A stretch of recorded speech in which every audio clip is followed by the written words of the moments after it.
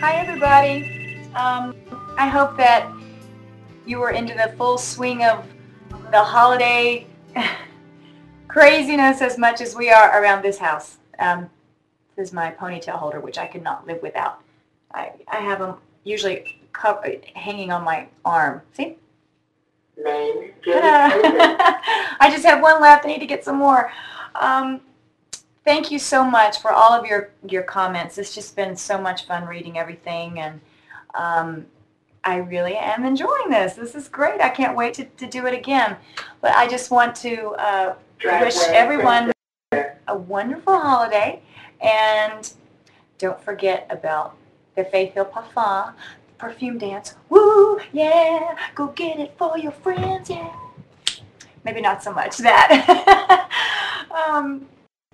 But I just want to share a couple of things with you before I sign off for the holidays. I just want to kind of reminisce a little bit about some things that are great holiday memories for me, and things that I try to remember during this time of year. As I think back um, on Christmases past and my favorite times as a child growing up in Mississippi around this time of year, the one thing that always comes to mind more than anything else, more than any gift or anything like that, it was really just hanging out with my family, honestly. And slowing down, of course, when I was in high school, it was no school.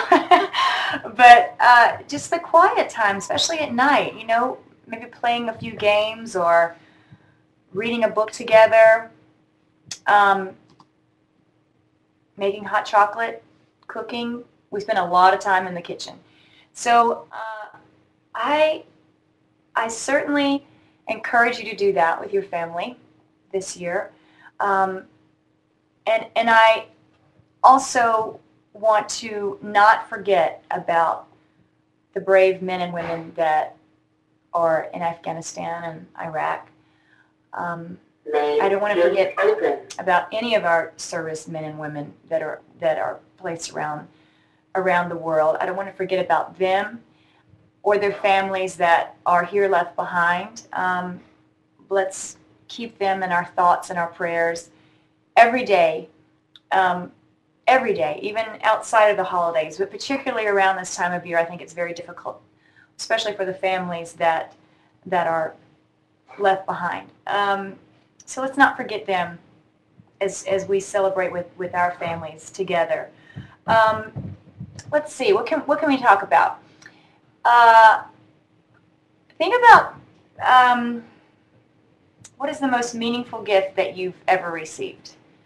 Uh, for me, I mentioned being with family and hanging out together. It's really my most favorite thing to do. But I think one of the coolest gifts that I've ever received is when I was pregnant with Gracie. Gracie is our oldest daughter. She's 12.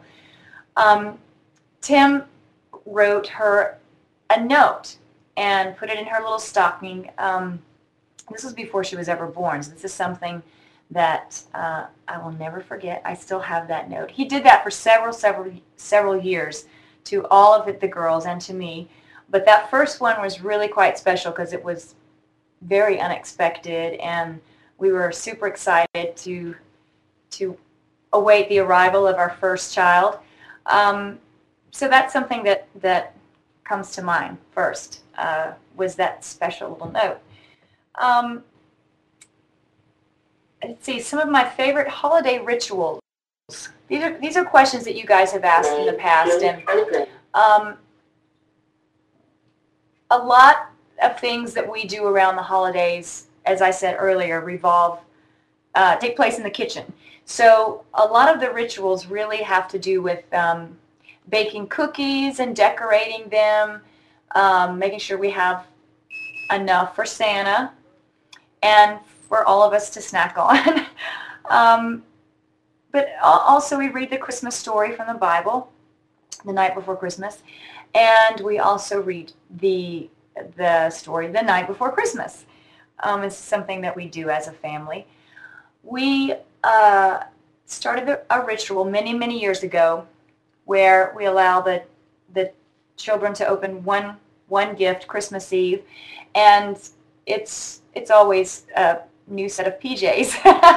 So they're not surprised by what the gift is because they know it's going to be a new pair of PJs, but they are surprised by the style of the PJs. And let me tell you, they have changed over the years, especially this year with Gracie. Not so much the flannel anymore. So she'll come back around in about 10 years. She'll want the flannel PJs again. But right now, it's got to be something much cooler than flannel PJs. So that's a tradition that we have in our family. As I close out today with you, I just want to say, do something this year that you've never done before for the holiday season. Do something that makes you feel beautiful as a woman. And for me, besides, the obvious taking care of yourself and putting on the moisturizer, and of course I don't look that great right now. I need to do a lot to myself. But the things that really make me feel good about being a woman is doing something for somebody else. And that is it's something that I encourage all of us to do this holiday season. And we're going to do it. My girls and I and Tim and the people that work with us, we're going to volunteer to Soup Kitchen. Can do that. Every city has one. Donate your time in a shelter. Do something to organize maybe a coat drive, or take the time to clean out your closet and give those things to someone that really, really needs them. So let's do that. Let's do that together, and let's talk about it maybe after the holidays. And don't stress yourself out about it. Just make it something. Just decide to do it. Go do it, and I guarantee you it'll make you feel beautiful inside and out. I really do wish you a wonderful holiday, and I'll